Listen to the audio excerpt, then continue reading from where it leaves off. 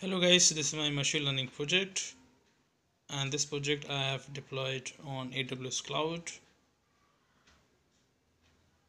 And here I have created a REST API link. You can see this link, and this link I have integrated with my web application, and this is the Lambda function code.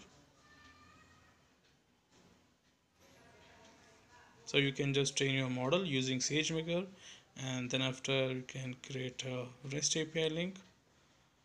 Okay, now let's make prediction or sample. So let's pass some values here.